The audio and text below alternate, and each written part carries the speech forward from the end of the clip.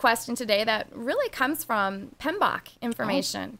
And this question says, really, what are lessons learned, and are they valuable? What type of file program should I use even to create lessons learned? That's a really good question.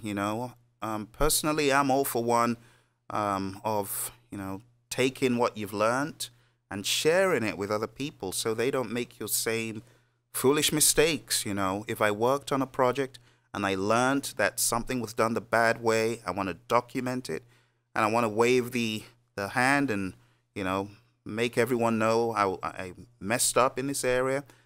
Don't do it. I ran into this roadblock and this is how I overcame it. Or I exhibited intelligence on a rare occasion. Hey, make sure you do this same thing and look sensible, be smart. The best way to get lessons learned is to ask people that have worked with you on the project, what did you experience when I did this? Or what did you experience in executing, or when we implemented the software? Or what do you think you learned when we were training folks leading up to software implementation? Or what have you learned in this project so far?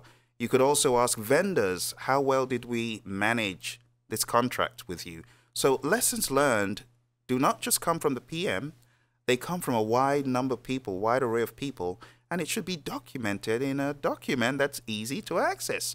So you don't need any fancy tools. I mean, you may not even have SharePoint. You may just have a simple old notepad document, not even Word. You might even just have a pen and paper. But the key thing is these lessons learned need to be documented and then cataloged.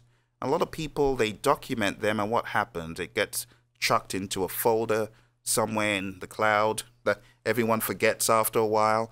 But it should be cataloged. And, I would advise organizations watch it if you're a PMO director, maybe program manager, portfolio manager. You might want to think a lot about this thought-provoking question that Emily has taken today, because a lot of firms lose out on equity. I tell people it's your sweat equity. Lessons learned is your sweat equity. If you don't take these lessons learned, they're just going to waste. It could be looked at as being solvent when you're getting into a project. You've got all these lessons learned, but if it's in the bank sitting down and you're not drawing on it, you're not drawing out on that money, you're losing out, So lessons learned are very, very important.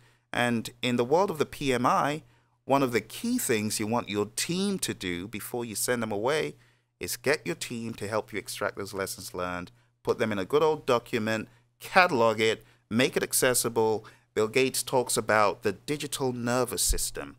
The few clicks of a button, you need to be able to access information such that bad news can travel from one part of the organization to another. How do you do that? It's lessons learned.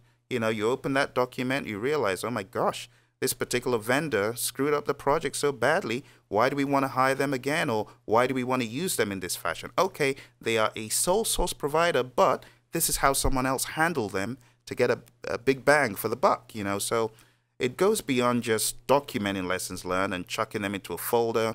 Some firms, the PMO comes around and says, Phil, did you do your lessons learned? Yeah, I did them. Here they are. But that's the end of the story. It shouldn't be the end. The end of the story should be, are they documented and cataloged, and are they accessible like a digital nervous system?